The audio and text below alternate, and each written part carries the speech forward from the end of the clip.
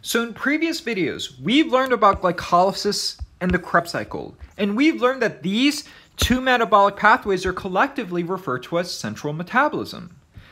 And we've also learned that we can take this particular intermediate of glycolysis to enter the pentose phosphate pathway to essentially form this ribose 5-phosphate.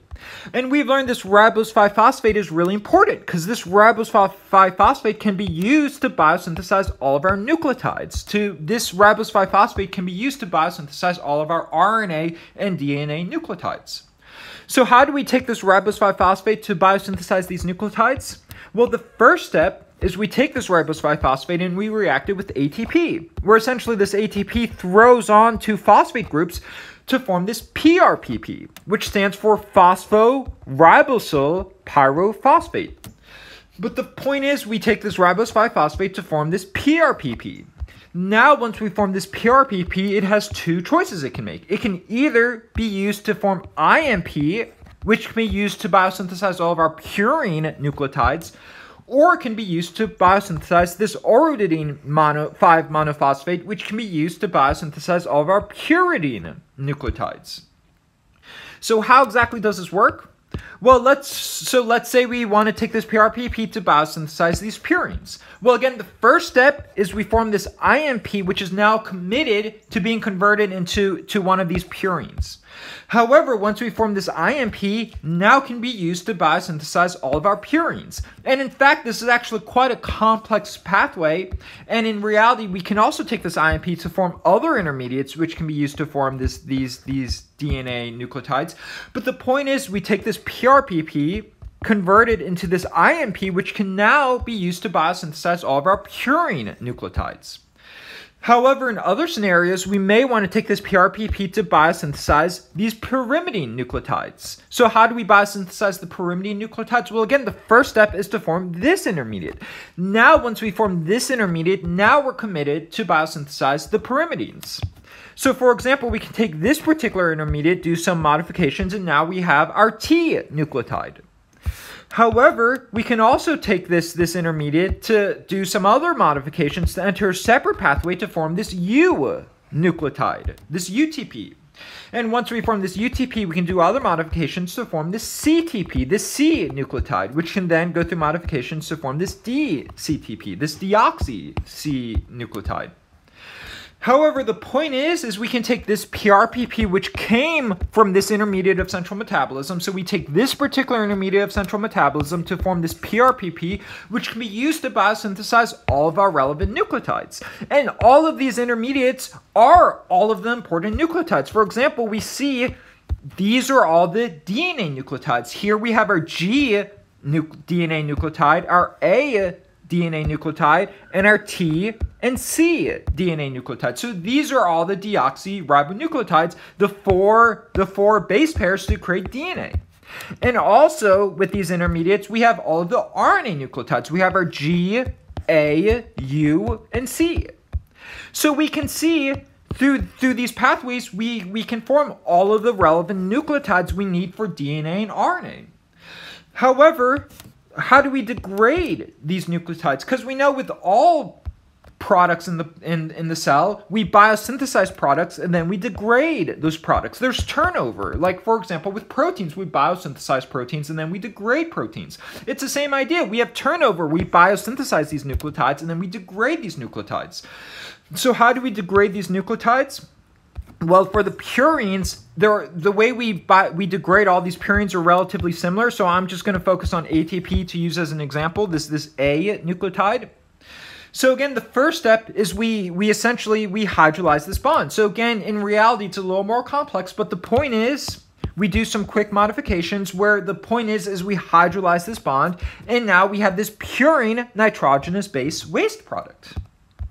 So again, we hydrolyze this bond. Now we have this purine nitrogenous waste product, this base, which is a waste product. Now we can do some quick modifications to eventually form this uric acid, which is again a waste product, which can be excreted in our urine. This uric acid can be filtered out in our glomeruli and excreted in our urine. So again, that's how and then again, different organisms are a little different, and some organisms do some more modifications to this uric acid, but the point is, this is a waste product, and now we can excrete it out in our urine. So that's the way we degrade these purines. And again, it's a little more complex. For example, these these DNA nucleotides, first we have to convert them into the respective RNA nucleotides. However, once we form this RNA nucleotides, it's that same basic idea. We hydrolyze these bonds, creating these nitrogenous waste products, which can then do some modifications to form uric acid, which is excreted out in the urine. So again, that's how we degrade these purines. It's the same idea. However, how do we degrade these pyrimidines? Well, it's a little more complex. For example, how do we degrade this UTP? Well, again, it's a similar idea. We do some modifications, and again, to simplify things, the point is we hydrolyze this bond, and now we create this nitrogenous waste product, this pyrimidine nitrogenous waste product. And again, this is a waste product we want to excrete out of the body. So how do we do that? Well, we take this pyrimidine nitrogenous waste product and we do some quick chemical modifications, eventually forming these waste products. Because again, this pyrimidine nitrogenous based waste product is made out of these items. So we have to degrade this guy, and these are the waste products. So we know ammonia is a waste product. So we have to process it into urea, which can then be excreted out it can be filtered out in our glomeruli and excreted out in our urine. We know carbon dioxide we simply breathe out when we exhale. So carbon dioxide is excreted out of our body through our lungs.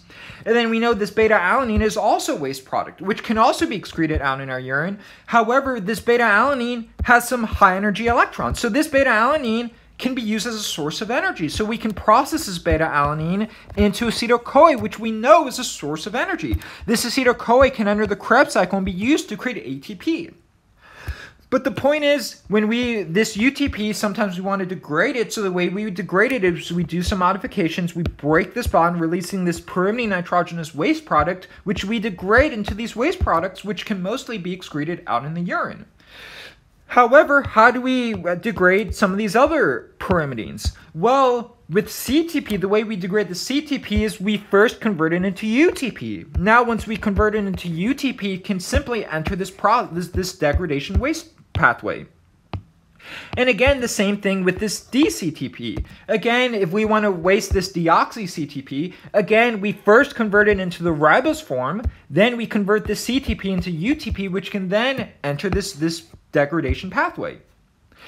However, what about this T pyrimidine? Well, again, it's a similar idea.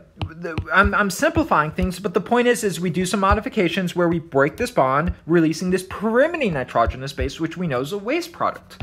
So again, we can degrade this guy through some chemical modifications, eventually forming these waste products, which again, we know this gets converted into urea, which can get excreted out through our kidneys. Carbon dioxide, we simply breathe out.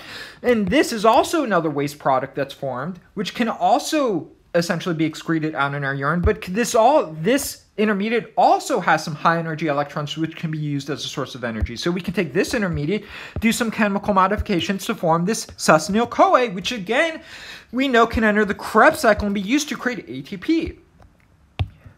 But the point is, there's a lot of neat nucleotide metabolism that essentially stems from this central metabolism. Stemming from the central metabolism, we can use these intermediates to biosynthesize all of the relevant nucleotides.